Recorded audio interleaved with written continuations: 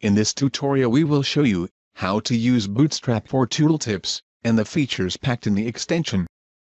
First, select the element which you want to attach a tooltip to.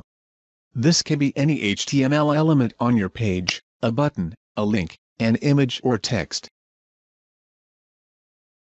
Then, in Properties Inspector, add New Dynamic Attribute. Open the Display menu and add Tooltip.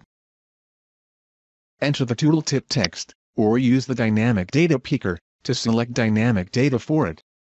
When entering data manually, that is using static text, you must wrap the entered text with single quotes. The quotes are only required for manually entered text.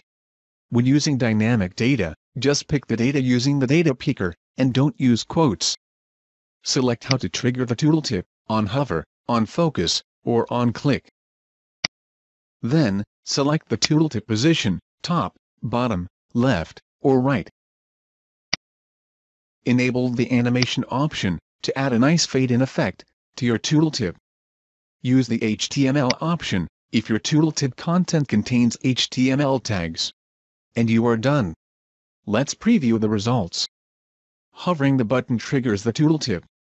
That's how easy it is to use Bootstrap for tooltips.